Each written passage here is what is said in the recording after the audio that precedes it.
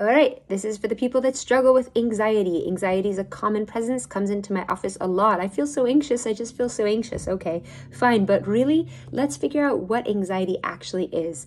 I believe that anxiety is actually just a mask, a cover for the real culprit, which is negativity. Because anxiety just means that negative thoughts are present now.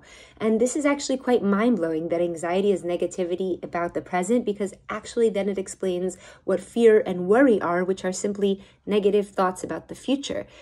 Also then explains what regret is, which is just negative thinking about the past. So if you struggle with anxiety in the moment, fear and worry for the future, regret for the past, you can pause and say, wait a second, is this negative thinking? And if so, what would I rather be doing? You know, I'm not saying be like everything's like great when it's not. I'm not saying deny your feelings, but if you spin your thoughts and try to think about things perhaps with more gratitude or more understanding, more compassion, even more optimism, it could really help ease and heal the presence of anxiety, which again, I believe is just a mask for a deeper culprit, which is negativity. We got this, people. Therapy tips for people, therapist tips for people who don't want to do therapy. Thanks for tuning in.